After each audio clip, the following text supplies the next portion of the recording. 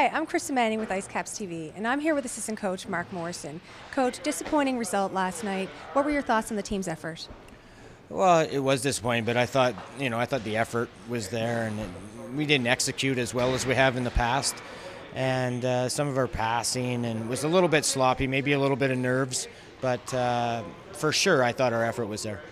Now, the Penguins have scored the first goal in all three games here on home ice. What's the key to getting that first goal tonight?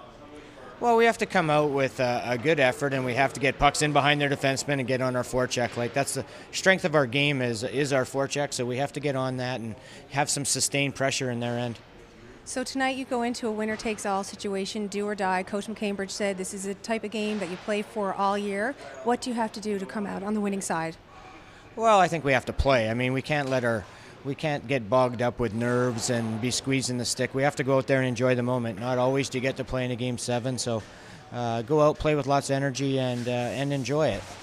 Now, it is a massive game, like we said, so just how important is it to be on home ice?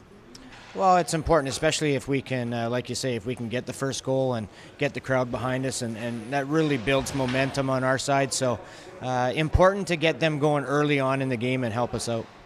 Thanks so much for taking time to talk with us, and good luck tonight. Thanks very much. That's assistant coach Mark Morrison. I'm Krista Manning, and this is IceCaps TV.